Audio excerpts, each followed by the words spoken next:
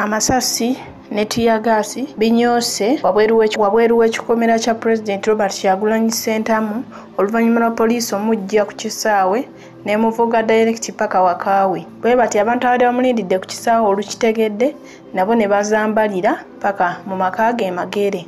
Eno poliisi ebadde yabalinze dda nga yaguumye dda n'esalawo okubakubamu amasasi ne teargas buli omu asobole okudda ewuwe. Naye ng'ate bo badde baagala kuwulira just bubaka obuva eri omukulembeze waabwe mu mirembe. Tebabadde na lutalo lwonna yo poliisi n'amagye bisazeewo kubakubamu bukubi teargas n'amasasi olw'okuba bo be bannannyini nsi beeyita bannannyini nsi balowooza nti be balina ofuga buli kimu ate nga si bwe guli kubanga lino eggwanga lyaffe lino eggwanga lya munnansi. Era ne Robert Kyagulanyi Ssentamu alina eddembe lyenga munnansi okweyagalira mu nsi ye, so singa poliisi n'amagye bwe bigezaako mukola bwe bigezaako mutulugunya okulaga nti bo be bafuga. Ate nga ffenna tukimanyi bulungi nti nno bano bakozesebwa Nakyemalira Museveni ye yamanyira okukola ebintu by'obumenyi bw'amateeka. Ne poliisi naye ekimanyi bulungi n'amagye nti bye bakola si bye bituufu bye bateekeddwa okukola. Naye olw'okuba nabo bagendera ku biragiro ne basalawo bamenye amateeka, ono abagambye bamuviire ewatali ekyo ajja kubavunaana kubanga ddembe lye limuweebwa ssemateeka okweyagalira mu nsi okwogera na buli muntu gw'aba ayagadde kasita omuntu oyo abanga akkiriza. Kati abantu bali willing okumuwuliriza naye yo poliisi teyagala kubanga emanyi buli bwakuŋŋaana n'abantu babaawo mu mirembe. Naye yo poliisi eyagala eraga ekifaananyi nti abantu be baleeta akajagalalo mu nsi n'esala bwe bakubemu amasasi. Kino tuzze nga tukiraba nnyo emirundi mingi Bobi Wine ng'agezaako okukunga abantu okubaako by'abagamba. Poliisi efuba nnyo okuteekawo okulemesa Kyagulanyi okutuusa obubaka bwe eri abantu ne bannankyukakyuka.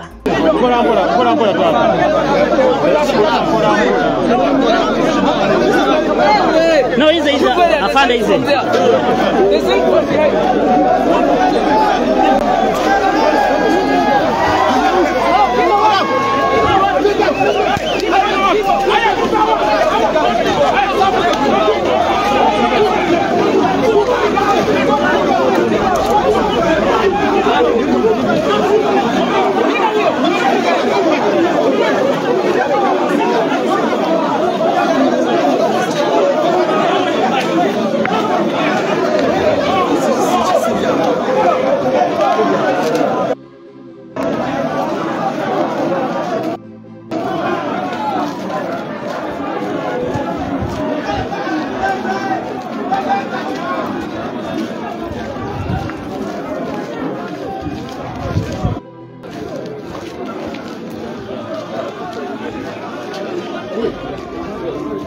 This is the situation behind the situation is trying.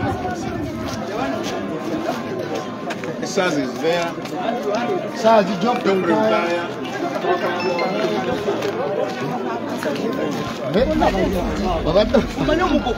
The security. Oh.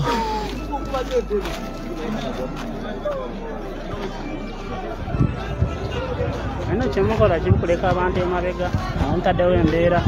Jabbalia bawuliranga kyaliyo kamera kibalira ddala tebayita omuleka ku muggo.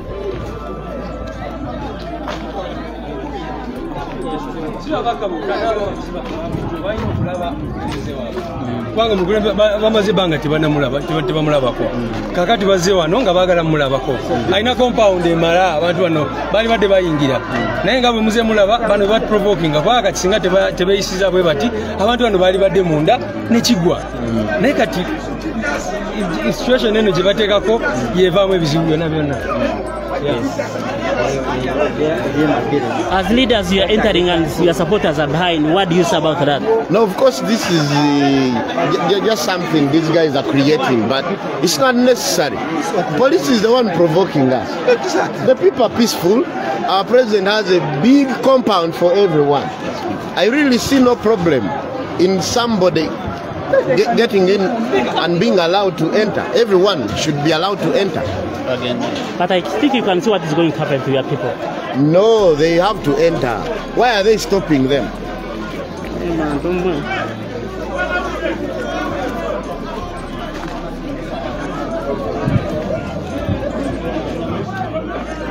The security headed by Muchibi, as usual.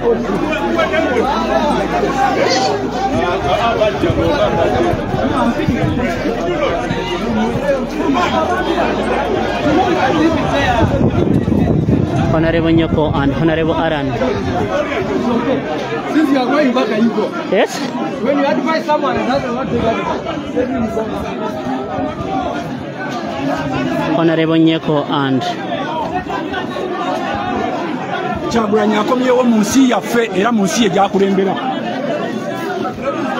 Honorable Hassan Chumi, I will be back. Thank you, Jonah. Briefly, how was the journey? Because we have heard from you. This journey, violence from government. We really don't know whether we're going forward or not with this kind of government. You cannot treat Ugandans like this. This is our country. This is our country. Ugandans, wake up. We cannot carry on with this kind of brutality. Someone is coming home to this level of violence. I mean, really, we have to wake up and fight this kind of dictatorship. We traveled with the president. Now see what is happening. Look. Let's speak our car. No, the police has just started firing to the supporters of People Power and NUP. That's what is happening. This is happening outside the house of. This is happening outside the home of Robert Kyagulanyi Ssentamu, the 10th President of the Republic of Uganda. Oh my God. It's a pearl of Africa crying blood. Oh, this is happening in front of the leaders. This is happening. This is happening.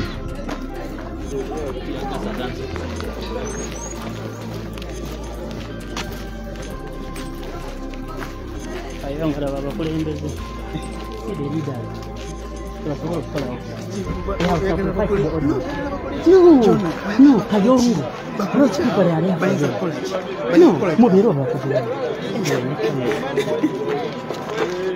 This is happening. The security.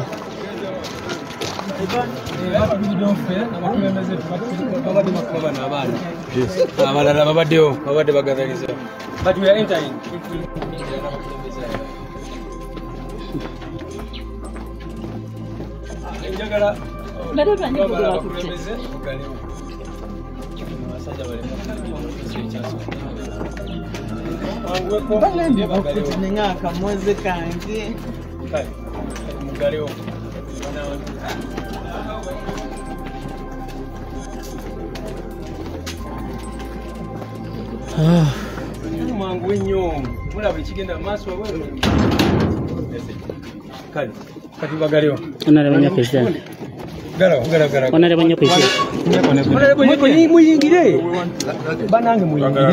And then this one, the motor is doing it now.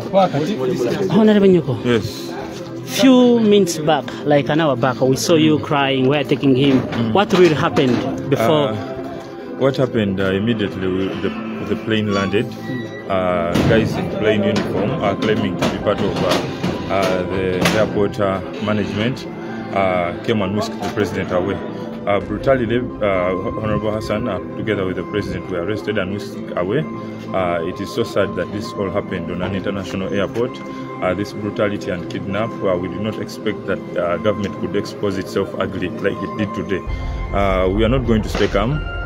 We are going to do everything possible to make sure that we stop this kind of nonsense that government is doing today. Okay, the briefly that is happening at the home of the president of the 10th president. This is happening. This is the one? Yes. The one with luggage. This is happening at the home of the president of the Republic of Uganda. As you can see, it's a barracks. First round. They said 2 vehicles. How about this one? Sí, es aquí.